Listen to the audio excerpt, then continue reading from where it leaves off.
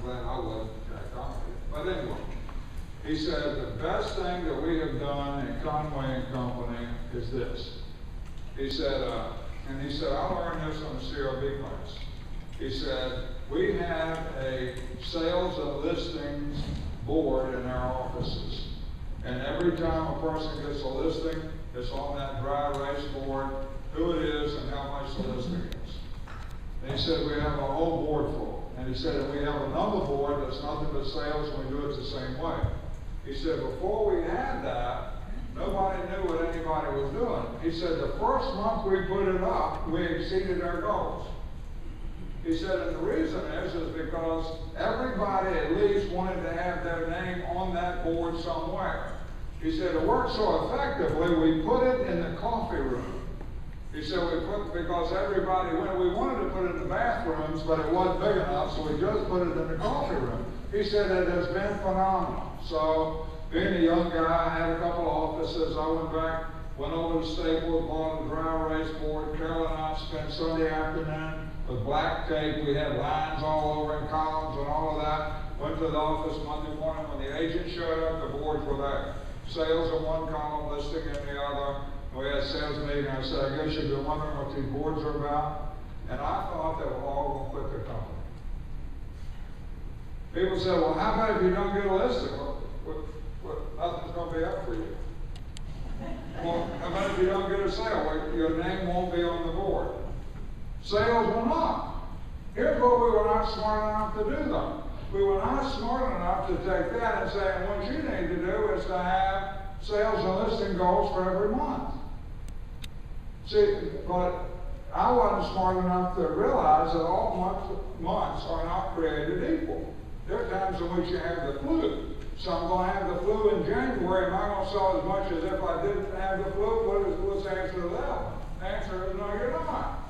I'm going to take a vacation in June. Does that mean I'm going to get the same number of sales and listings in June on vacation as I would in May? Not being on vacation? No. So you have to kind of do a different plan. So let's go with that. Let me show it to you. It's right in your notes.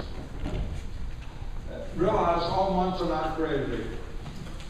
For example, where we live, typically in Virginia, the 6 best months a year to sell in are January through the end of June. Would you agree? In a typical year, that's when most sales volume takes place. Now, that does not mean that you blank the rest of the months, but that's where the volume is a little bit higher.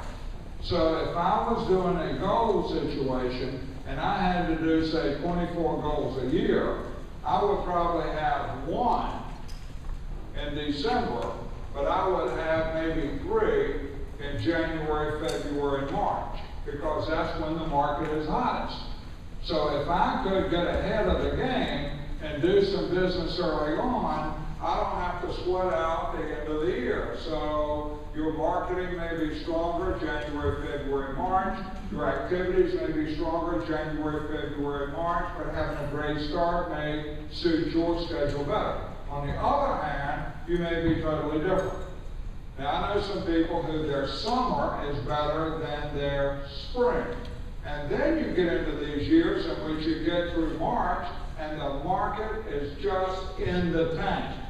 Does it mean that the year is over? No, because what you didn't get in January, February, March, you accomplished when? April, May, June, July, August, September, October, November. Not December, because everything written in December goes into the next year. You follow what I'm talking about? But by you sitting down now and saying, okay, I need 22 transactions, this is where I'm going to get them. Let's just do a hypothetical. Let's suppose you say, okay, I'm going to get 3 transactions in January. Well, in December, you better be having a plan as to how you're going to get them. Maybe you do some extra calling. Maybe you do some email newsletters. Maybe you get your email marketing cranked up a little bit more. Because just having it on a piece of paper with no action to back it up, you're just wasting your time. All you've done is wasted a piece of paper. The whole idea of you getting it on paper is so you go through the process. Now, how is this going to happen? And I'm going to show you a list of sources in just a few minutes to make it a little bit easier on you.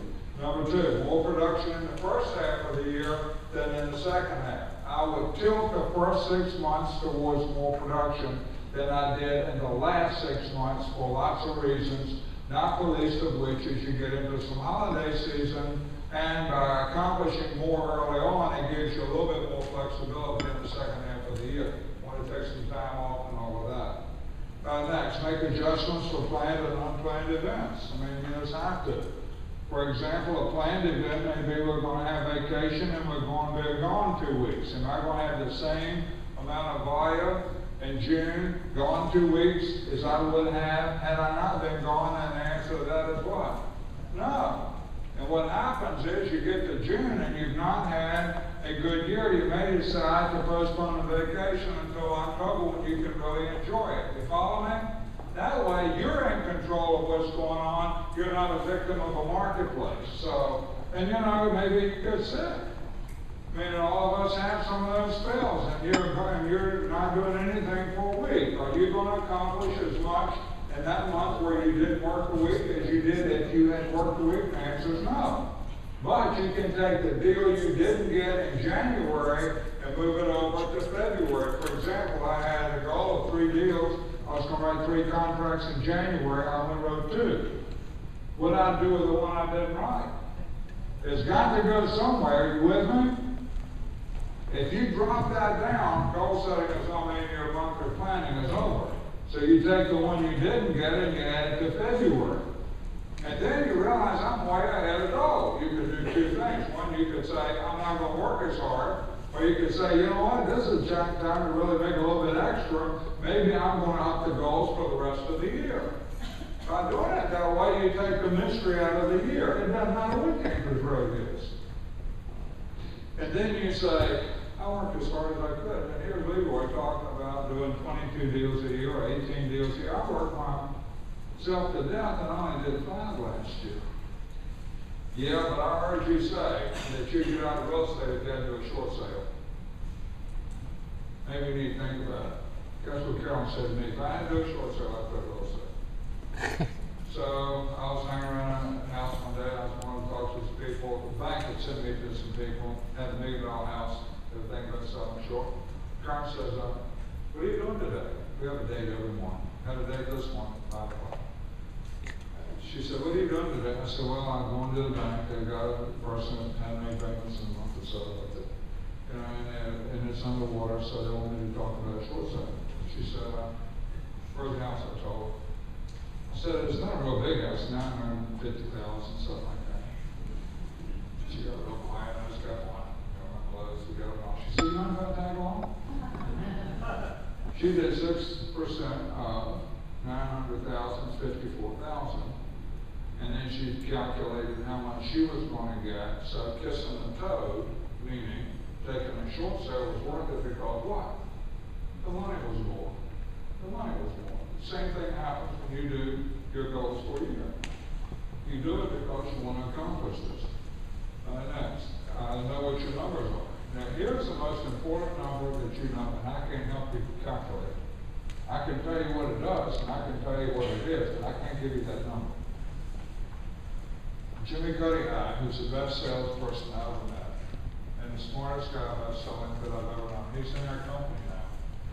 He's been in our company for a long time. It makes a phenomenal amount of money. He said to me, he said, you know, there is a number of prospects you should have to make a sale, and I don't know what it is. He said, but you may want to think about that. So, I didn't exactly know what he was talking about, but these were the days in which all the prospects were on 3x5 cards. How many of you still do that? Maybe I'm the only person who does that. I'm still not used to seeing everything on the computer screen. I still like things on cards. I still have a Rolodex file on my desk with a bazillion cards in it. I like seeing them. I like seeing the picture of the person I'm talking to, and if it's on the computer screen, I just don't like stuff on computer screen very much. But anyway, I started looking at the cards, prospects I had. I'd have the prospects that I'm showing houses to over here, and I'd have potential prospects on another card, and I'd have another time which I forgot. Here's what I found out. If I didn't have 6 prospects, I wasn't going to get a sale.